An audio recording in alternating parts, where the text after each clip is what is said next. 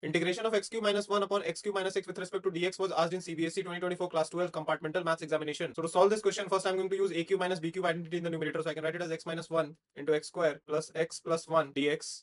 And in the denominator, I'm going to take x common. So I can write it as x into x square minus 1. So now I can write it as x minus 1 into x square plus x plus 1 upon x into x plus 1 into x minus 1 dx. So I've used here a square minus b square identity. So this x minus 1 and x minus 1 is gone. So I'm left here with x square plus x plus 1 upon x into x plus 1 dx. Now from these two terms I'll take x common. So I can write it as x into x plus 1 upon x into x plus 1 dx. Now I can separate it and write it as x into x plus 1 upon x into x plus 1 dx plus 1 upon x into x plus 1 dx ka integral. So this and this is gone. So here I'm left only with integral of dx plus, now to solve this integral, I'm going to add and subtract as x in the numerator. So it would be x plus 1 minus x upon x into x plus 1 dx. So integral of dx is x. Now to solve this integral, I'm going to again separate into two different integrals. So I'm going to write x plus 1 into x plus 1 dx minus integral of x upon x into x plus 1 dx. So it would be x plus, so this x plus 1 and x plus 1 is gone, and here x and x is gone.